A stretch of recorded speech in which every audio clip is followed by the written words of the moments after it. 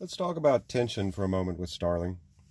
The tension system is the knob here and the stalk, and turning the knob either direction will either extend or retract this stalk. So with the stalk pretty well in the middle of its adjustment range, we can see that the spring is here, the tension belt runs along here around this pivot, and then up and over the small brake whirl and back down to the anchor on the other side.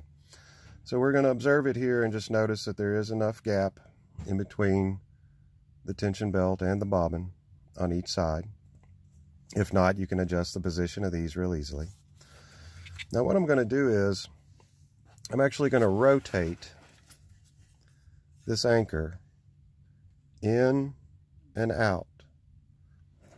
And what you'll notice, if you keep your eye on this belt here, as I rotate inwards, it drops down. And then as I rotate it back out, it comes up and comes taut.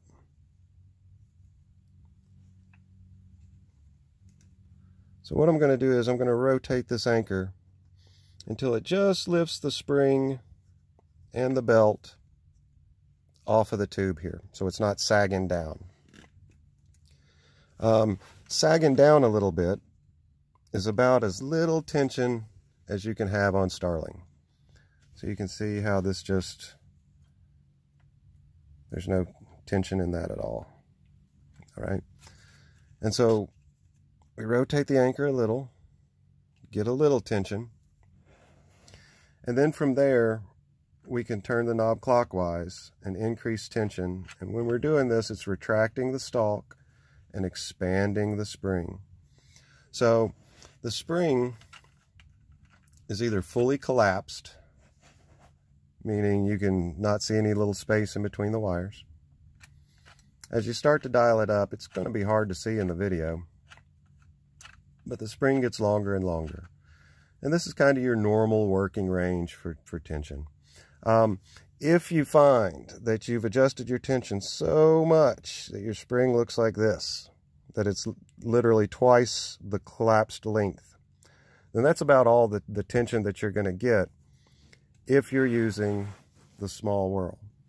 And so if you expand your spring to twice its length, then you need to graduate and you need to use your rat tail and spring from your spares kit, because it's longer than this one, and run it over top of the large whirl on the bobbin and back down. When you do that, you'll have to shift these a little bit forward to kind of line up and match it up again.